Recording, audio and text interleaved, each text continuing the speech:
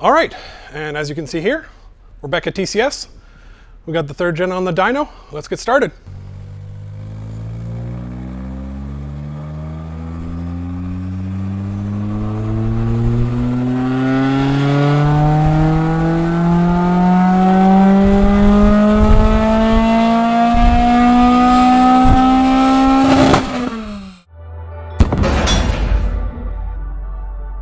Hey everyone, that moment you just saw, you have no idea how sweet that was, because that was a confirmation. That was the first camshaft that I have run an engine that I created entirely from scratch, not just calling up and say, hey, I want a 240-degree cam. No, every last point on that lobe that I made asymmetric worked, and it offered me something that I feel isn't really in the market, and that's the ability to use a fairly light spring rate and get good valve travel, because I'm accounting for the actual motion at the valve instead of just drawing a typical valve lobe. At the end of the day, here's another one. It doesn't look that asymmetric. In fact, let me go grab a different one that looks more asymmetric. Here. This one's my biggest grind, and you can kind of see it. Hopefully it comes across in camera here, but this is a little softer than this, and it's all about managing that, managing the energy, the reciprocating weight going up and down, and not needing a whole lot of spring rate, because extra spring rate is just lost energy. And the worst thing is, not only is that energy lost, but instead it turns into heat right on the journals for the camshaft, and you're just risking damaging things. So this is just better all around. And at the end of the day, that dyno plot, if we look at it again, that lovely 240 wheel horsepower dyno plot, it worked.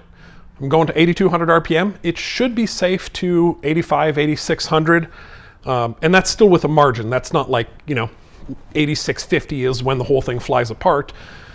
But the power was obviously going downhill at that point. I didn't see a whole bunch of point into continuing to go past that. So 8,200 it was.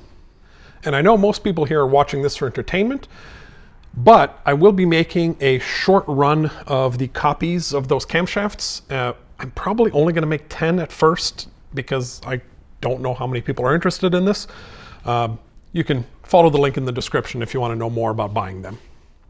But then also, for the people that hadn't been following the rest of this series, I just kind of wanted to talk about what other modifications were done in order to get it to that power level. First thing is, there was no porting at all on the head, and this will never come across on camera. This is actually a different motor, but same thing. This is another one that I made about 240 horsepower out of. No, I'm sure you can't tell on camera that there's no porting. At least that there's no minor porting. And the first thing that you can see is, you can probably read this, it says 1AR. The 1AR intake is a slightly larger plenum, but the runners, both the long and the short runners, are exactly the same dimensions, best I can tell. Using the stock throttle body. And if you look on this graph here, this is the log from when I pulled it on the dyno there. The manifold vacuum is pulled right here, and we're peaking out at about a maximum restriction of about 3 to 3.5 kPa. I unfortunately didn't get an exact atmospheric reference that day, so it's hard to tell exactly what it was, but it was very, very small. And the rest of that path is actually just the standard rubber boot and my fantastic velocity stack mass airflow combination part. This thing has been such an amazing part. It's allowed us to make a lot more power on the 2AR and the 2GR. So that's it for the intake side. And the exhaust side, if you can believe it, is actually even simpler. So I just took my 3rd gen MR2 swap header that you can see right here. That was used exactly 100% as is, and then about 8 feet of 2.5-inch pipe and somewhere towards the end of that, there's a 2.5-inch straight through muffler. That's it. That's all it took to make 240 horses. I really have to give credit to Toyota on this, because I don't know what they had in mind for this motor, but it's obvious that this motor, there must have been a goal. And I mean, this thing's finished its production run, so we'll never know what that is because it obviously didn't happen, but there must have been a goal that was beyond what they did with this thing, because this thing's got, I mean, the exhaust port on this, they're the equivalent cross-sectional area of a 1 3/4 inch pipe.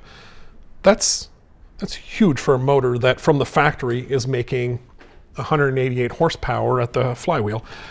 The intake's on right now. Actually, let me just pop that off real quick. So we can see with that popped off, right, we're a little over 2 1/4 inches by a little over 1.5 inches.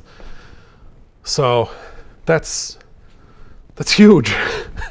That's a giant chasm in there. And by the way, I am running just the stock crankcase vent, so there's a little bit of oil that comes out, but it hasn't affected performance, so I just run that on the race car just fine. The other thing I wanted to talk about this is there's actually even more power in those cams. Not at the top end. The peak power is still going to be exactly the same, but here is the VVT-i maps that I made. You can see those spots on the intake and the exhaust. The intake goes to +40 and the exhaust goes to -40. Well, if you look in the previous video, if you've seen it, you'll remember that the intake valve at full advance was hitting the piston. So I actually retarded the intake by 20 degrees from its normal position. And the exhaust, I did the same thing, except I advanced it 20 degrees from its normal position. And as a result, I effectively lost 20 degrees on each side. The production version, I mean, a run of 10 is hardly a production version, but the version that will be purchasable will actually have those offset by 10 degrees so that you can run them closer, and the mid-range power is probably that lumpiness that you can kind of see in the graph right here at the bottom end. Hopefully that should go away. And even if the lumpiness doesn't go away, the whole thing will at least rise 5, 10, maybe even as much as 15 horsepower, but wouldn't hold my breath on that. Yeah, I mean, that was awesome, right? That proved out all my math. And obviously this is not my 350 wheel horsepower goal yet. The Project EV, where I'm planning on taking the drag racing record for the naturally aspirated MR2s, I have to make about 350 to the ground naturally aspirated. Now, if we combine what I did here with, in fact, this motor, I've been using this motor as a stand-in. The actual motor that I ran is actually still in the car. This one right here, you can see I've got it rather sloppily labeled double FXE. This is the one that I've been calling the double Atkinson motor. This is out of a Toyota Camry hybrid, and the only thing that I've done to it is, notice it's a dual VVT-i valve cover. So I took the valve cover off of a normal FE motor. I took the cam carrier off of that, and I took a second intake cam from the hybrid motor and I put it in the exhaust position. And this one gave me 231 horsepower to the ground. But more importantly, that graph really woke up at the top end. I think what was happening with just the plain engine, the regular 2AR-FE, tuned as much as I could get it, the piston, the lower compression, the piston was just running away from the flame front. Going to 12.5 to 1 really fixed that. It really fixed the efficiency at the top. Of course, the cams helped quite a bit too. But I feel that with 12 to 1 pistons, which is what I've got custom right now, they're sitting in the shop and I'm just waiting to assemble the motor. That should make the top end of the other graph, hopefully the torque won't drop off quite as quick, which will make the horsepower continue to rise. If that's the case, maybe we will try out that 85 or 8600 RPM. And of course, with the higher compression ratio, the whole curve bumped up about 7 to 8%, which is what the math shows should happen anyway. So there was nothing unpredictable there. So hopefully that gets us to what, a little over 250 horsepower there. And then the other lesson learned we're going to apply is several engines ago, we put together a 1AR-FE. In fact, that's where the intake that was on here came from. And that motor, so the 1AR is 2.7 liters. Now we did use reground cams, but the reground cams were smaller than what we ran in the video earlier. And that made 241 horsepower to the ground. So we've got the ability to kind of combine all that. That's, I think, the next motor I'm going to build. So 2.7 liter crank, 12:1 compression ratio, and I'll probably even use slightly bigger cams. So these ones were 240 degrees. I think the next step up I've got is 260 degrees. I might even, I don't know, I'm on the fence. I might even run a 260 on the intake and a 240 on the exhaust. I don't know. I haven't 100% made the decision.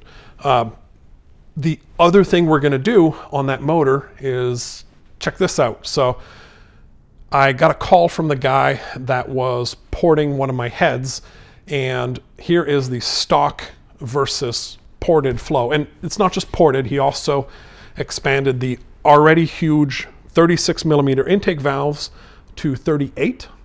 And again, the already huge 31 millimeter exhaust valves to 31 and a half.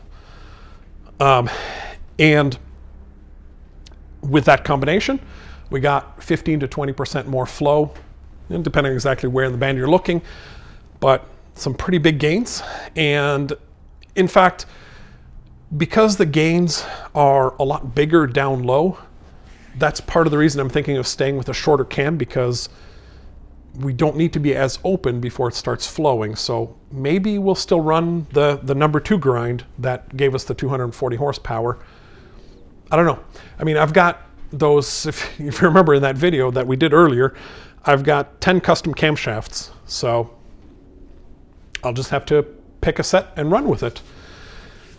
Yeah, that's nice and simple, but that's really all it took. So yeah, I'll see you guys in the next video. Have a good one.